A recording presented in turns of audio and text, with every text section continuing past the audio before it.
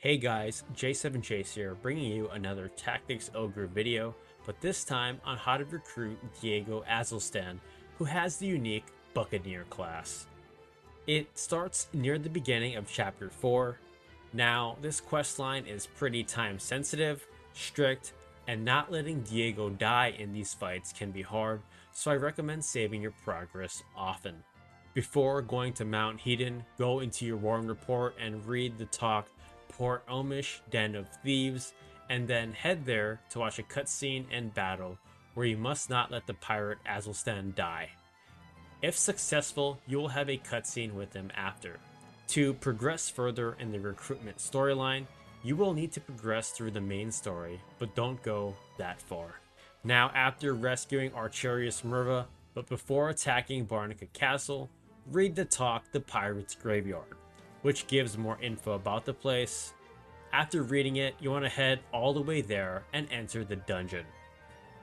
You don't need to enter any areas in here, but head into your Warren report and then read the talk The Dread Pirate, which gives more info about Diego Azelstan. Once you're done reading it, leave the Pirate's Graveyard and then head to Port Omish for a scene with Diego. And then after, head to Quadriga Fortress for a scene where Denam sees flowers and talks to a sailor about a man who comes every summer to put new flowers. Now, you need to progress through the story a bit more after either saving Kashua or letting her die, but before entering Heim Castle, head to Port Omish yet again and don't let Azelstan die. This battle is a hard one, and I recommend having ways to use Blink Walk to get up top with your archers, and fast characters deployed like Ozma, ninjas, and try to get down and kill the enemies near Diego. This might take a few tries, but once you're successful, you will have a cutscene with Diego.